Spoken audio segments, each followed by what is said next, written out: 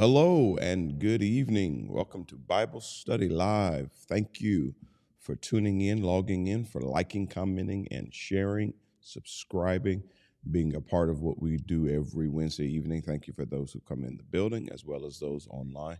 We do appreciate you as we are in this Holy Week leading up to Resurrection Sunday. We thank God for what the Father did when he sent the Son and when the Son died for us. And so it's always an important week. So let's move into our Bible study by bowing our heads and praying. Dear gracious Heavenly Father, we thank you, we praise you, we appreciate you, we honor you. God, we ask that you would illuminate the study. Bless the ears of the listeners, God, the hearts of the listeners, the spirit of the listeners, as well as touch the mouth of the speaker, the heart of the speaker, and the spirit of the speaker, so that we will have a moment of clarity and understanding, and wisdom and revelation knowledge can flow freely, unhindered, uninterrupted, and unchecked by any satanic or demonic forces. God, we pray a special prayer over those people in Baltimore who were affected by the bridge, God, and other things that we may not know about. We ask that you would just bless and encourage those families, and we thank you for it in Jesus' name. Amen. All righty. So we are in our Esther series and have been enjoying it. I won't do the recap. I'll just start where we were on Sunday, and we were in a sermon titled, I Saw the King. And so it was also Palm Sunday. So we have the palm branches in the background, but we didn't really make any reference in that until later on.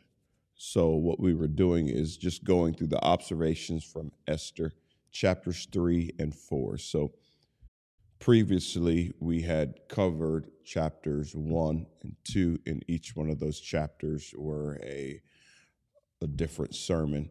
On this one, we covered chapters 3 and 4. This whole series has been a little longer as far as on a Sunday morning, me preaching it, because it's a lot of scriptures, but trying to take a lot of time. Esther is really a fascinating book, and I'm not for sure how much further I'm going to go into it. But one of the most fascinating things about it, it is the only book in the Bible that doesn't mention the word God in it. And so it's interesting to see the hand of God all throughout the book without the mention of God. And so that goes to show us when we are in certain places, areas of our life, maybe on our jobs or in places where God is not openly acknowledged. It doesn't mean God is not at work, especially if you're there. God knows how to work behind the scenes, through the scenes, work through people, promote people, demote people. He knows how to move things around strategically. There's an old saying, that Satan is playing checkers, but God is playing chess. He's so strategic. And so this book shows just some of the strategy of God without being overtly God this, God that, which is something you don't see. And it's because of the fact that they were exiled. And on today, I got some more information that by this time, it was 100 years after the fall of Babylon. And so some of the people of Israel had come back, like the Ezra, the Nehemiah. Some of them had made it back to the actual land of Israel, but some people had not made it back. And Mordecai was one of those people. And so he was now living in this new land, but he still was holding on to what he knew about God.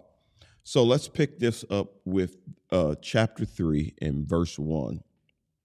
And it says this: sometime later, King Xerxes promoted Haman, son of Hammedatha the Agagite, over all the other nobles, making him the most powerful official in the empire. So basically, that got him into second in command. Now, in chapter 2, there was a piece of chapter 2 that we did not cover. We stopped with Esther. Esther got the crown on her head. We didn't go into the extra piece, but there was a reference to a guy named Haman. We come here, and he becomes a much more prominent figure in the story. But there's something I didn't talk about Sunday morning that I really want to point out today, and that is it calls him the son of this person that's kind of hard to pronounce, Hamadatha, but it says the Agagite. That Agagite is very, very important, very actually important to the story because of a blunder that happened several years ago, probably over 1,000 years prior.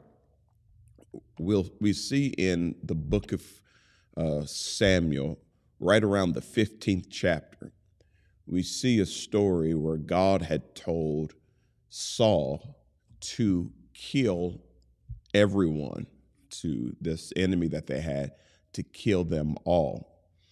And he eventually did what was supposed to be done, except for he kept back a few things. And he kept back a king named Agag. And Samuel shows up. And this is the time where we see that Saul actually lost the kingdom because of his rebelliousness. So chapter 15 shows Saul's rebellion. And then 16, we see an anointing of a special person named David. 17 is David and Goliath. So chapter 15 of 1 Samuel is very important because it shows how Saul, through his disobedience, lost position. But his disobedience shows up much later because, once again, it says that this Haman was of the Agagite family. And so Agagite is from Agag. And so God had told Saul to kill all of them. Don't keep none of them back. And he's like, well, I kept a few things, and I kept this king Agag as like a trophy. And Samuel's like, that's not what God said. Well, later on, we see from this line of Agag, who should have been destroyed a long time ago, we see this person named Haman. And so there is a axe to grind from Haman and his family because of what happened back in Saul's day. But if Saul had completely followed God, then we wouldn't even be dealing with this. And so I bring that up to say this, is that when God tells us to do something, no matter how illogical it sounds, when we disobey it, it's consequences and ramifications for decades, centuries, even millenniums, because we don't follow the will of God. And so now we're dealing with this man Haman who's coming on the scene. He's now risen to power to be the second in command. But we begin to see that he has an axe to grind against a specific group of people. All right. And so verse 2 says, this will actually skip to 2, but the second section of scriptures we have is verses 5 through 6. It says, when Haman saw that Mordecai would not bow down or show him respect, he was filled with rage. So he became very angry and upset. And one of the reasons why is because Mordecai is coming from the Jewish lineage, the Jewish heritage, and what they were taught and told, thou shalt have no other gods before me. Thou shalt not worship any other God. And so even though Mordecai is in this land, this new land, he's not going to violate the commandments of his youth. He's not going to violate what he's learned, what he's understood. And so he doesn't mind respecting people, but this bowing down to, this worshiping, he knows you don't worship man, you worship God and God alone. And so there was a refusal of him to go along with the program because it violated everything that he understood.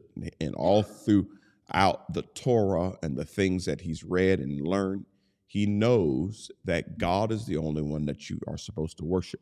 Nothing wrong with giving respect to men, giving some deferential treatment, even in our celebrity culture, nothing wrong with celebrating people. But if you don't know what to worship and who to worship, you will invariably worship the wrong thing. And so that's why God had told his people, if you put me at the top, I'm at the apex of all of creation. Nobody gets worshiped the way I get worshiped. And so Mordecai understood, I cannot, under any circumstances, Worship Haman the way he wants to be worshiped, because you do not worship man.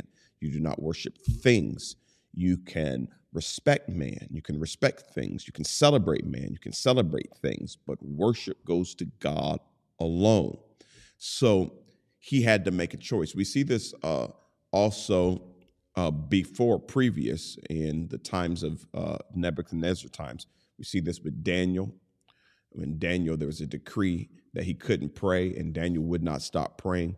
We see it with the 3 Hebrew boys when they were told they had to worship this statue or be thrown in the fire. They was like, we'll choose to be thrown in the fire, because the way they were raised and where they were understand, that high place of worship is held for God and held for God alone. So for Mordecai, this was a violation, and he just chose not to do it. But it filled Haman with rage, because he had the wrong spirit. He had learned of Mordecai's nationality, so he decided it was not enough to lay hands on Mordecai alone. Instead, he looked for a way to destroy all the Jews throughout the entire empire of Xerxes. In our first sermon in this series, we realized that his empire was 127 provinces. He was trying to grow it. That stretched from India all the way to Ethiopia. And so Haman, once he begins to realize, okay, who is this Mordecai? And he begins to find out his nationality, his heritage. I'm not sure how much Haman knew about King Agag and who would have been killed. I don't know how much he knew. All I know is the moment he realized the heritage of Mordecai, he was not okay with just dealing harshly with Mordecai. He wanted to take out the entire lineage, all the Jews. And so, of course, this is demonically motivated. One of the things that probably God saw in the future and was trying to get Saul to handle it way, way back then. But because of his disobedience, now a new group of people are facing a new set of hatred. And so one of the things I pointed out Sunday, that racism, ethnic-based hatred is not a new thing. It's not only a thing that Black people in America have dealt with. It's throughout human history. There is a demonic spirit that humans hold on to, where they will hate people based only because of their ethnicity, their background, the color of their skin. And so it is demonic. Very demonic. And so that led us to our first point that we wanted to discuss, and that was this. When you mix ego with evil, that's a recipe of disaster. The simple fact that Haman wanted to be worshipped as a man shows that he was egotistical, probably narcissistic. But when you mix that with evil, it becomes a recipe for disaster. And all throughout history, we have seen this recipe with dictators. You see it with the Mussolinis, the Napoleons, the Hitlers, those people who are very egotistical and narcissistic. But when they are in places of power, especially when they have hatred and they're trying to elevate one race or the other, then there's a mindset of wipe out people. We know this in scientific terms, or even biological terms. We know this as genocide. It is the killing of one entire group of people. We've seen it all throughout human history, and we see it again here in the Bible. And so Haman has this evil spirit, but not only does he have an evil spirit, he has an egotistical spirit. But the problem, this is what I didn't add, the problem with this ego and evil is when those people are in positions of power. When people are not in positions of power and their ego and their evil are mixed, sometimes they are limited at how far they can go. But when you take those people and you put them in power, and the problem with leadership often is it takes a fair amount of ego to sometimes be a great leader. So ego in itself is not bad, but when you mix ego with an evil spirit, especially a spirit that is elitist and only my family, only my color, only my political party, when you mix that, then, and you put those people in leadership, it is a recipe for disaster, and we've seen it all throughout human history. All right, let's move further on into the passages of 8 and 9 of Esther 3. It says, Then Haman approached King Xerxes and said, There's a certain race of people scattered through all the provinces of your empire who keep themselves separate from everyone else. And so we see it even through the New Living Translation to show us it was definitely racism. It was definitely ethnic based. It went beyond just his own personal offense with the way Mordecai was acting. It went beyond that into full-blown racism. Another thing it's called genocide, but it's also called ethnic cleansing, where they believe that a certain ethnic or racial group of people are a contamination. So wipe them out, kill them all, get rid of them all. So it's very evil. Verse 9 says this, Their laws are different from those of any other people, and they refuse to obey the laws of the king. So it is not in the king's interest to let them live. Now, we've seen this earlier in the first sermon. We see one thing that you see with the evil spirit is there is a certain level of exaggeration. They begin to exaggerate and make it worse than what it is, actually make up things, lie. And so you see that with that egotistical and evil spirit.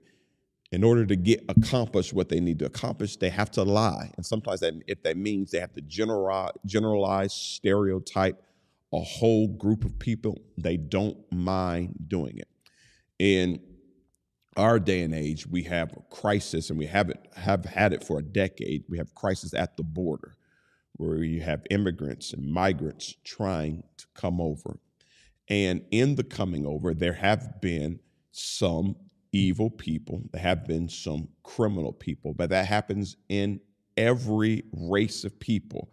There's a certain criminal element in every race of people.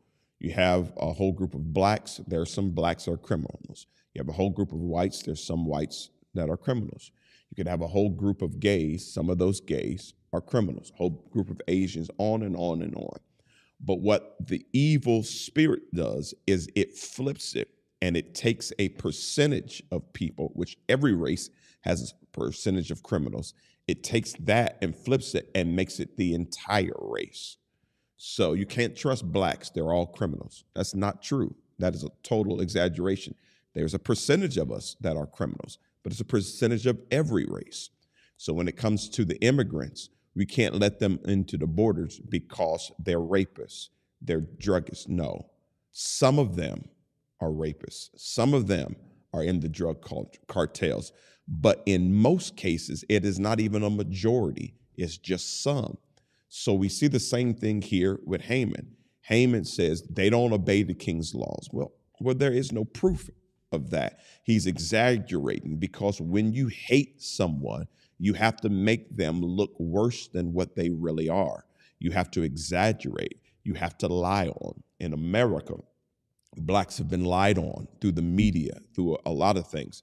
Many times, and that's why Black history is important, because many times they will not show our advancements. They will not show our contributions. They only want to show us in the criminal light. They only want to show us when we've done wrong. You will not hear about the blacks that have graduated with degrees. You only see on the news media those who are shooting in the streets. It is unfair, but it is a racist, demonic spirit. Not new, not singled out to just Black people. It's happened all throughout human history. There's been times when whites were not in prominence, where they were on the bottom of the barrel. In some biblical times, those who were known as the barbarians were actually those who of more white descent, more European descent. So they face discrimination. It's all throughout human history, and it is, at the end of the day, it is a satanic, demonic spirit that he's been using for ages. And so we have to recognize it, and when we see it, we need to call it out. But when you dig through scriptures, you just see it. It's everywhere. Then he adds this: if it pleases the king, issue a decree that they be destroyed, and I will give 10,000 large sacks of silver to the government administration to be deposited in the royal treasury. This is so beautiful to me because it's something that we need to see and understand. And this goes on now, especially in our American context. It happens all throughout the political arena. If I want something done, whether it's right or wrong, all I have to do is give enough money to the government, throw enough money, and I can get laws that would hurt people, that I know would hurt people. But when you have bad people in power, they see dollar signs. I don't care how this is going to affect the community. I don't care how this is going to affect this person, that person. And sometimes it affects people for generations, affects families for generations.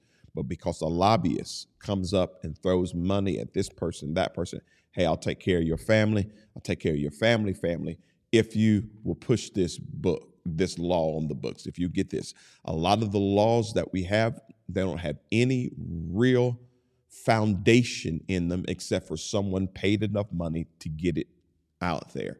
Not new at all. See it all the way back here in the time of Esther. And so Haman has an axe to grind. And another problem we have a weak leader, Xerxes. We've seen throughout his weakness. We've seen from the very beginning that he's weak. And one of the reasons he's weak because he's given to wine. So he doesn't make a lot of good judgments. And so Haman knows he can be manipulated with a little bit of coaxing. Here, let's throw some money at this and then get him to make a decree. Another thing we see is that he was quick to make decrees that were lasting. We see that's how Vashti was gotten rid of. He listened to his boys. They were like, hey, put this in the law. So people knew this about Xerxes. If you get him in the right position, and especially if you get him drinking, he can make laws. And so Haman, with his evil self, knew exactly what he was doing. And so that leads us to this point. Difference intimidates weak-minded people.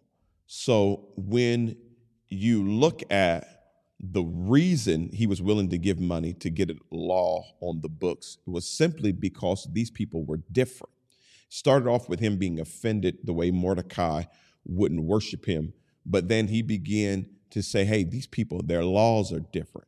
And so a lot of times difference intimidates people, and it intimidates weak-minded people. Strong-minded people, especially leaders, they celebrate difference because maybe there's something different about you that I can learn from, I can grow from. Maybe I'll never be like you, but I can celebrate your difference. And we're seeing that even now in the George Floyd era. There was a new group or a thing that they begin to institute in many major corporations called DEI, which is diversity, equity, and inclusion. Beginning to understand that there's no way this man should have been able to have his knee on this guy's neck and just snuff his life out. We're going to have to look at including people, understanding. And so it started off well. But of course, this evil racist spirit that's in the land, it does not want to go easy.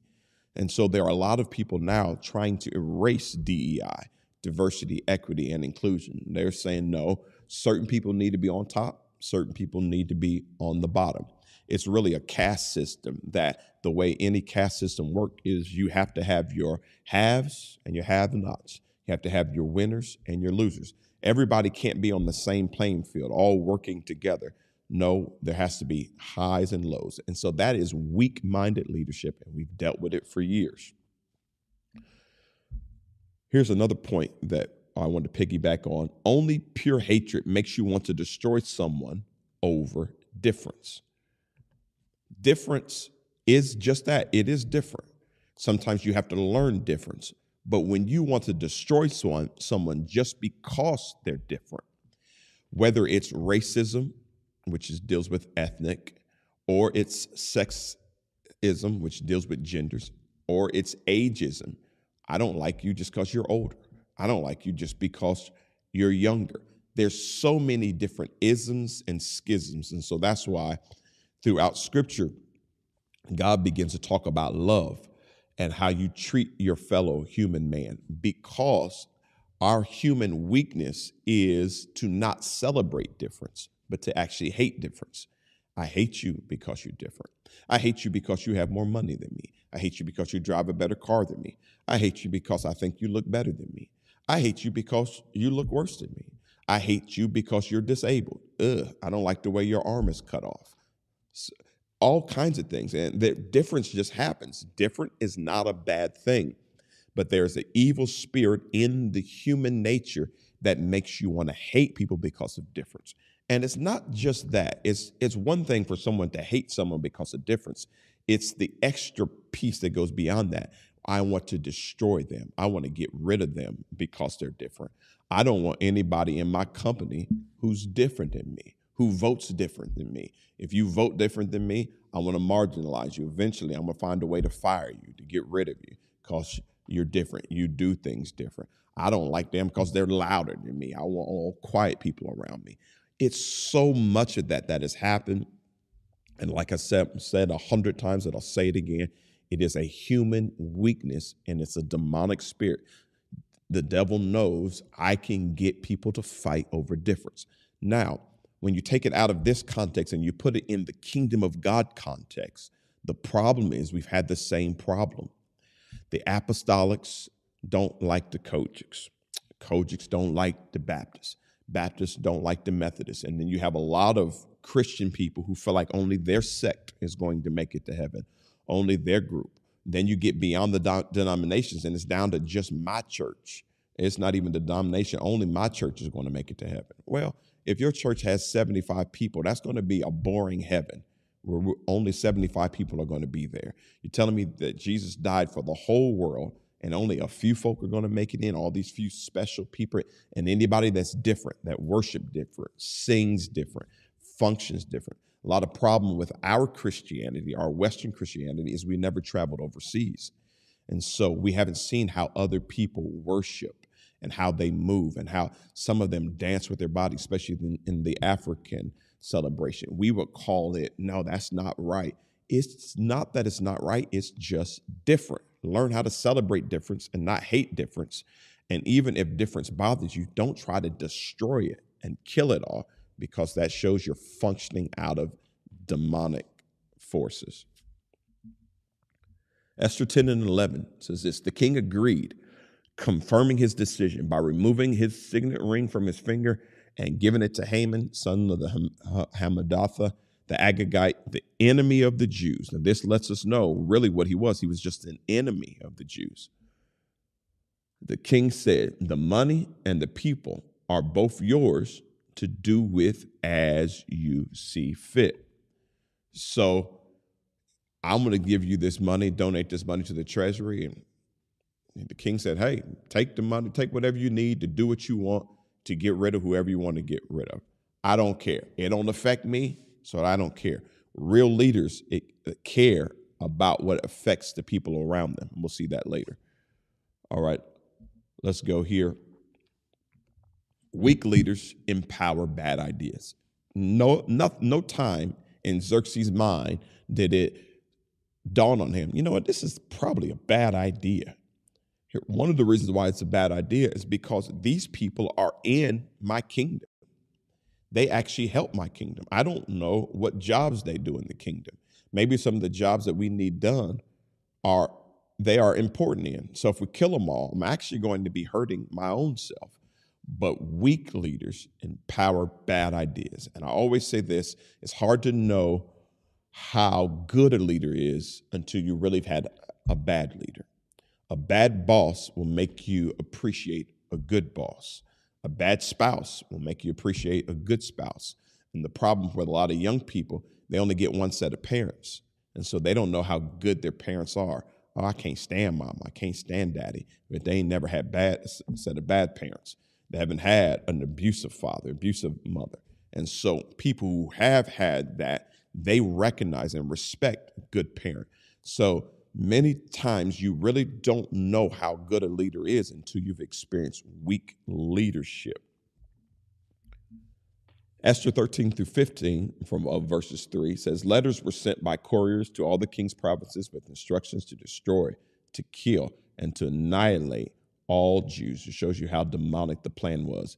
Young and old, women and children, spare no one, hateful, evil. In one day, the 13th day of the 12th month, which is the month of Adar, and to plunder their goods. So this is something interesting that in the law, Haman wanted it. Well, I want to get rid of them in one day. I want to do a genocide, wipe them all out in one day. Don't care anything about them. So there was enough of them that he felt like they could all be killed in one day, but just group them up and just wipe them out. Really, really evil. A copy of the document was to be issued as a decree in every province by proclamation to all the peoples to be ready for that day. And then here's another horrible thing, and we see it with horrible leadership. They wanted to get the people to do their dirty work. So they were sending out the decree to go on all the 127 provinces, and however far it had grown from chapter 1 till now, to get them to kill those people. In other words, if your neighbor is a Jew, hey, by law, we're telling you, you can kill them. We're empowering you to kill them. There's going to be no ramifications for you doing it, no punishment. We want it done, and you guys can do it, and we're making it law. But what if I don't want to kill them? Now it's law. Now you'll get in trouble for disobeying the law. So when you get people who are really bad and poor leaders, and they're demonically influenced, filled with ego and evil, they write things in the law, but they get other people to do their dirty work. In America, I've seen it as studying what they really did is they got poor white people to do their dirty work. They disenfranchised a lot of the poor whites, but they taught them, at least you're better than these black people. At least you're better than these slaves. So you have to watch them. They'll steal your women. They'll rape your women. They'll take them. And they taught them that. But really what they were doing, it was just lying about what they did, because it was the wealthy white masters that stole our women, that raped our women, that did all of that. But they flipped it, and they told the poor whites that these people are against you, you know, blah, blah, blah. You understand. If you lived in America and you've studied all, you understand what has happened. But it's the spirit of getting someone else to do your dirty work for you and creating chaos and confusion and trouble, which we'll see in just a second, and then you living the high life. The couriers went out hurriedly by order of the king, and the decree was issued in Susa, the citadel, which is the capital of the whole kingdom. And the king and Haman sat down to drink, but the city of Susa was thrown into confusion. Another show of the idiocy, the weakness, the evil, the demonic capacity of these leaders. While everyone is thrown in confusion, they're having drinks, they're partying. And there's a lot of things like that when you have evil leaders in power. They will make decrees and laws and rules and things that causes confusion for everybody, and they'll sit back and go on vacation, enjoy. There are times where CEOs have laid off and fired whole groups of people, ruined families' lives. And even in my job, I've seen where right around Christmas time, they got rid of all the temps who were promised a job. They were promised to be hired in January. And in November, right after Thanksgiving, they fired all of them. Now, guess what? Some of those leaders went and had Thanksgiving vacations and Christmas vacations while they had threw other people's families into chaos. We had one particular temporary who had been a temporary for 9 years. They had used him. So basically he was doing the same work as everybody else, but getting paid a lower rate, and was promised a job in the contract. They were allowed to vote on the contract. Of course, they voted yes, because they knew they were going to get a job in January. And in the Thanksgiving break, they got fired and never got back. in January to hire new temps. Somebody made that decision, knew what they were doing, and didn't care. Went and had them some drinks, some margaritas at the bar and laughed. And it's evil, and it happens all the time. But here, know this, point 5. Poor leaders don't care that their decisions create chaos and confusion. A good leader, it hurts them when people under them are hurt. Poor leaders could care less. Moving on to chapter 4. When Mordecai learned about all that had been done, he tore his clothes, put on burlap and ashes, and went out into the city, crying with a loud and bitter wail. Now we see the difference. Haman, Xerxes, they're drinking, don't care. Mordecai, this is going to affect all the people he loves and he knows, but some of the people that he don't know. But it affected him because he was a good leader. He was a good person. And there are certain people in life that certain laws are not going to affect me because I've gone beyond certain things. In other words, I have maybe through my credit score, I'm able to live in a certain area, drive a certain thing. But certain laws affect people that don't have the privileges I have, and it hurts me. Even though it's not going to affect me, it still hurts me because a good leader, a real leader, cares about the plight of the people around them. One of the worst things that can happen is for you to be blessed and blessed alone. Who do you share it with? Who do you celebrate with? If only you and your few arrive at the top and there's nobody to share it with, and you don't pull anybody up, really, that's lonely and it's poor leadership. A good leader always wants to reach back and pull somebody up. So Mordecai, when he hears the news, he is totally affected by it.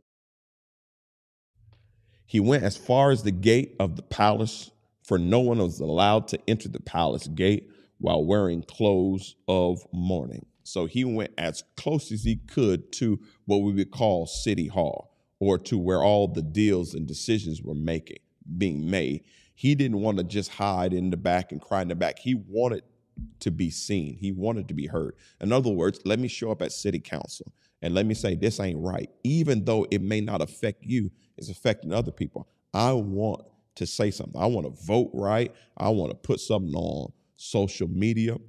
I was in a situation where I was okay when Black Lives Matter was going on. I wasn't really affected, but you want to know what I did? I got me a Black Lives Matter sign.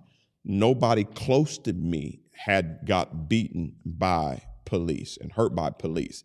But just because it wasn't close to me doesn't mean it wasn't close to me, because it could have been me. Trayvon Martin could have been my son. These other things, it could have been mine. So my heart goes out. I am 100% straight male. Don't really even understand how a man could like another man. But when I see someone discriminated because they're gay, beat because they're gay, my heart breaks. No, I don't feel like that is right.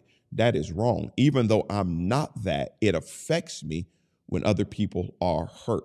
When I was looking at what happened in Baltimore with the ship that hit the bridge, I was watching some of the footage, and I'm thanking God for every car that made it across in the nick of time. Because even though it wasn't my family, I don't know anybody in those cars, I understand devastation and pain. And then to find out that there were at least 8 people that were working on the bridge, and now 6 of them they cannot find. So that's why at the beginning of Bible study, I pray about it. I've never even been to Baltimore, but my heart breaks because I'm human. When you are a poor human, you don't care what happens to other people. You can drink and party and it'll be okay. But real, especially genuine people, especially people of God, their heart breaks when other people are hurting. And as news of the king's decree reached all the provinces, there was great mourning among the Jews. They fasted, wept, and wailed, and many people lay in burlap and ashes. One thing I liked about it is they immediately turned to God. Sometimes in the worst crisis, the first thing you need to do is turn to God. Point number 6, real leaders carry a burden for the people, which I just explained to you. And that's really what we see with Mordecai. He carried a burden for the people. Verse 4, when Queen Esther's maids and eunuchs came and told her about Mordecai, she was deeply distressed. She sent clothing to him to replace the burlap, but he refused it. In other words, he desired not to be comforted. He has a relative that he's basically raised as a daughter in a high position, so he could have been taken care of. He could have escaped some of the trouble, but he's like, no, I don't want that for me, because he was a good leader. He cared about everybody else. And so that leads us to this very important point. Courageous leaders know comfort can be an enemy to progress.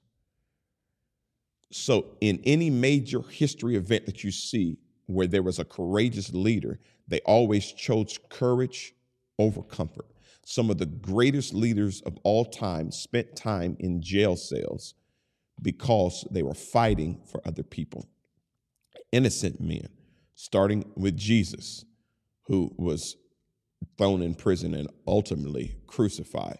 Mandela, Martin Luther King, Malcolm X, Dietrich Bonhoeffer. Many, many great people chose courage over comfort in order to fight the system, to go against things that were wrong. And they weren't just fighting for them. They were thinking about other people. Mandela specifically, he could have got out and not have to spend. He spent 27 years in prison for doing absolutely nothing. And when he comes out of prison, he ends up being promoted as president. And instead of taking revenge, he tries to uplift all of South Africa. Great leaders are courageous, and they choose courage over comfort. It had been much more comfortable for him to take revenge on everyone, but he understood it would have caused the detriment of his country. So he chose forgiveness. Forgiveness is not easy, but he chose courage over comfort. Sometimes being too comfortable is the enemy of great progress. Verse 5, then Esther sent for Hathach, one of the king's eunuchs who had been appointed as her attendant. She ordered him to go to Mordecai and find out what was troubling him and why he was in mourning. She didn't even know what was going on. Mordecai told him the whole story, including the exact amount of money Haman had promised to pay into the royal treasury for the destruction of the Jews. He got the details and told the details. Mordecai gave Hathach a copy of the decree issued in Susa that called for the death of all Jews. He asked Hathach to show it to Esther and explain the situation to her. He also asked Hathach to direct her to go to the king to beg for mercy and plead for her people. This shows us that Mordecai he didn't research the situation. He didn't got all the detail. He had such a burden that he cared. Some people was like, well, I don't really vote because I don't know what's going on. Well, find out. Get the information. There's too much information for you to be lazy and not find out what's going on. Well, these people over here, they're being hurt, and I don't know why. It don't really affect me. I'm in Muncie. That's in Texas. Well, study, figure it out. Mordecai knew everything that was going on, and so that leads me to this point number 8.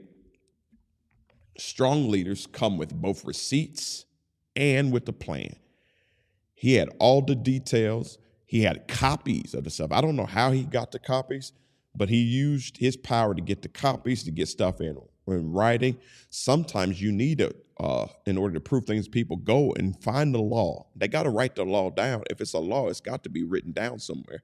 And get it out, get a copy of it, pass it around, and tell people, hey, this is going on.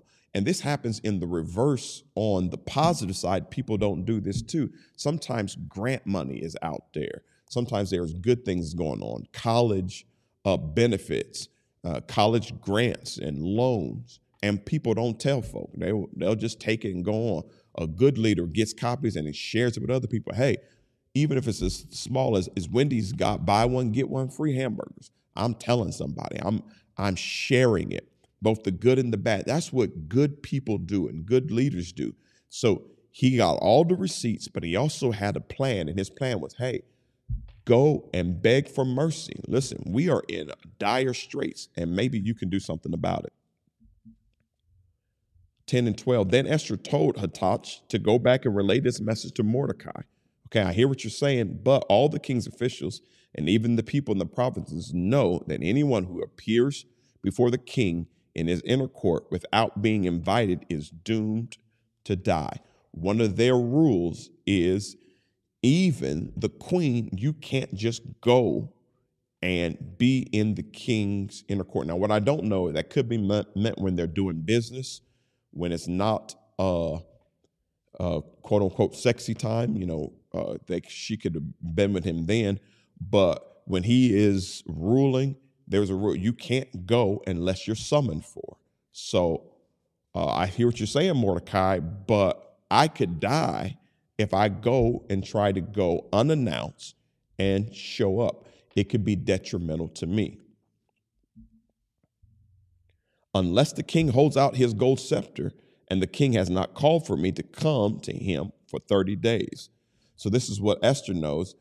Right now, for the next 30 days, I'm not really supposed to be interacting. And so I can't go, especially if he doesn't hold the golden scepter. And so in other words, I'd be putting my life in danger to do what you're asking, Mordecai.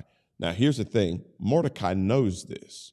He knows what he's asking of Esther, and Esther is responding the way she's responding. And so Hathach gave Esther's message to Mordecai. Point number 9, this is something we have to think of. Some leaders can only see the obstacles and not the possibilities. So, yes, Mordecai had a plan for his mentee. Remember, he was Esther's mentor. She was the mentee. She was standing where she was because of him. So he's telling her what we need done, but she can only see the obstacles, not the possibilities. I want to put that up there again.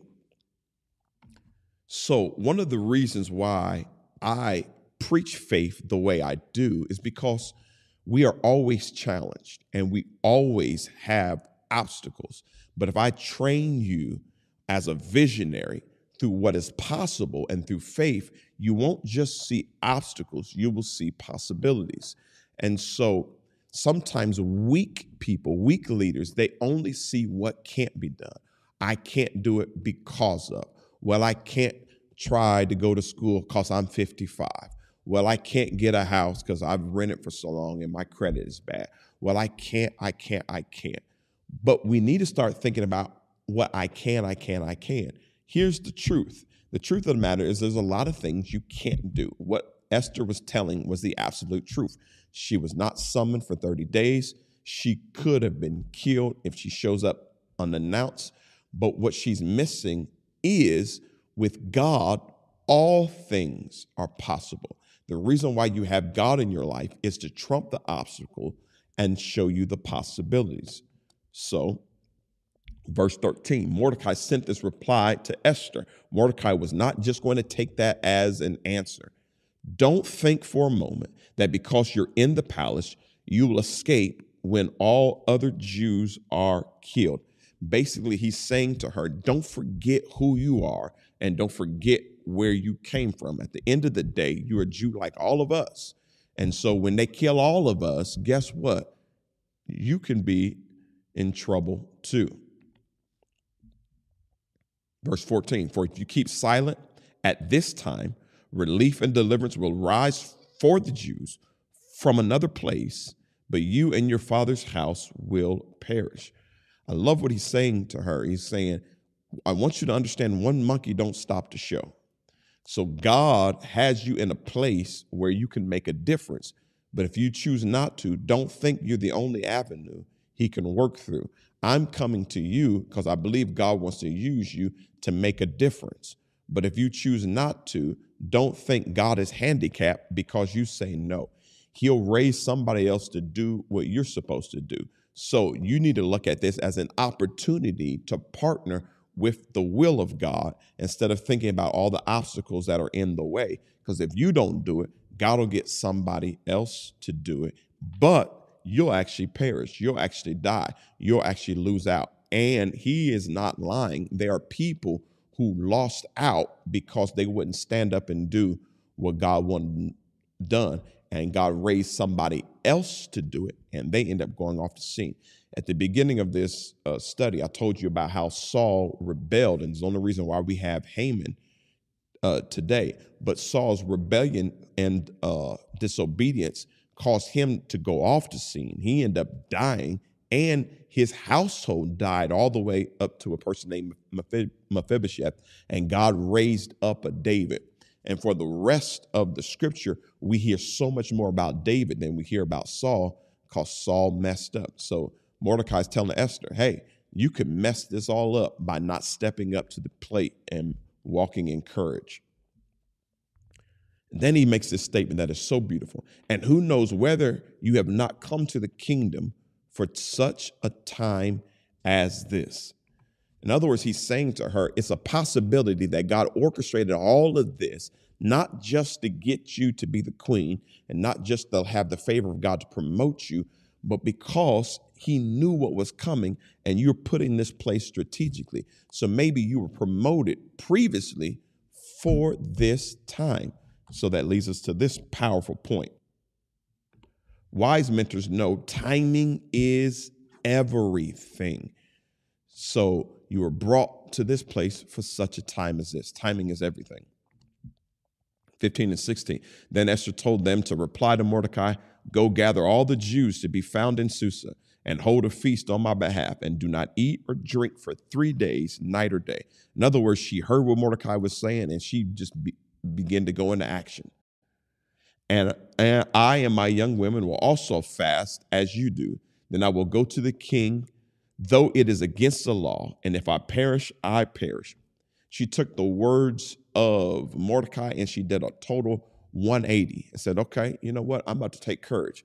If I die, I die. I'm getting ready to go see the king. I'm getting ready to make a difference. But what I need y'all doing, I need y'all praying for me. Y'all may not be in the position I am in, but I'm going to need your help. We're going to fast and we're going to fast together.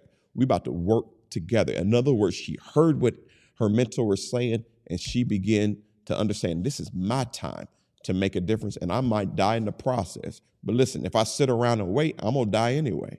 So I might as well take matters in my own hand, and I might as well go forward. 11.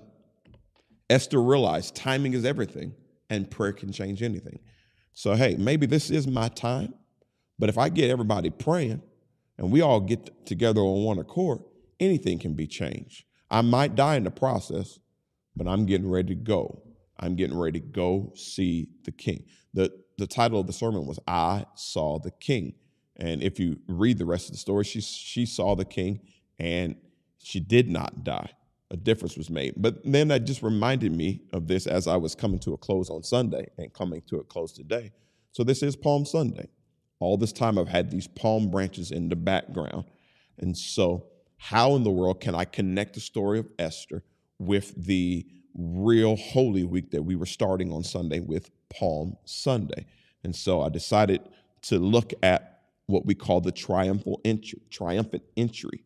John 12 through 16 says this. The next day, the large crowd that had come to the feast heard that Jesus was coming to Jerusalem.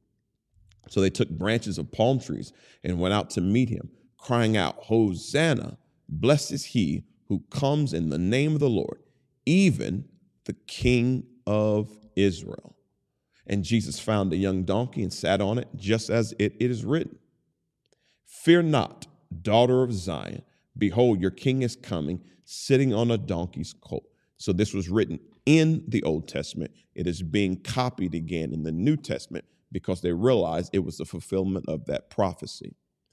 His disciples did not understand these things at first, but when Jesus was glorified, meaning when he died and then he resurrected, then they remember that these things had been written about him and had been done to him.